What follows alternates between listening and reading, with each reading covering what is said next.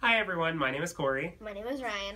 and today we're going to show you another quick, easy project, kind of like we did last time, but instead of melting the crayons, this time we're just going to take some markers and some watercolor, and we're actually going to fill out one of our stitched out designs. So for example, last year for Thanksgiving, Ryan made us all little turkey placemats, and this is one of Linda Taylor's placemat patterns. She has a few in the series, but this one is the turkey one.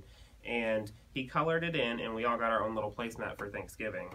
So in that same idea, I have one with a kite and some clouds. And I have one with a zebra! And what we're going to do is I'm going to fill mine out with markers and he's going to fill his out with watercolors. So let's get started. So what we're going to do is I'm going to take some of my markers and I'm just going to start filling out. Let's see, I've got a kite, I have some bows, I have some clouds, ribbon, and then I can also fill in this outside piece here. And the great thing about this placemat is all I have to do is once I'm done coloring it is just trim it out and it'll be good for me to do whatever I want. And then Ryan, what are you going to do in yours? I'm going to use water paint. Okay.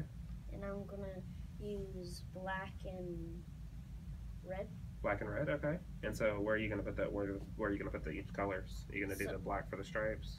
I'm going to do the black for the stripes and then the red for the outer. For the outer part. That's awesome. The great thing about this project is you can really just take any of these colors and make it however you want. You can make a completely unique design. So, you want to get started? Yeah. Alright, let's go. So go ahead and start with your black. And I am going to start with, I think I want to have an orange kite. And so, just start filling it out. And it's just like kind of coloring on paper, I guess. Just kind of staying in the lines, filling it out however you want it. And the great thing about this is this one doesn't just have to stay in a book. It can, be sitting on the bedside table. You can make it a coffee rest, whatever.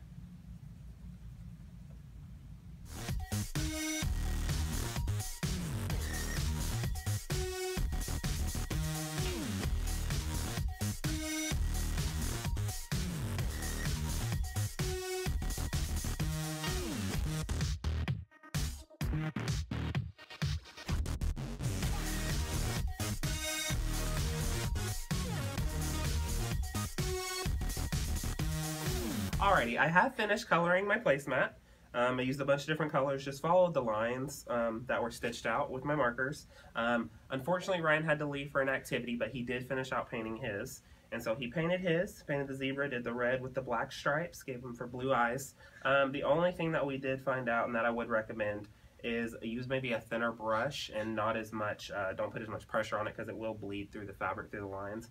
But if you're there just to have fun, it doesn't matter, it can bleed through the lines as much as it wants. But I think they both look really, really good. From all of us here at Linda's Electric Quilters, we'll see you next time.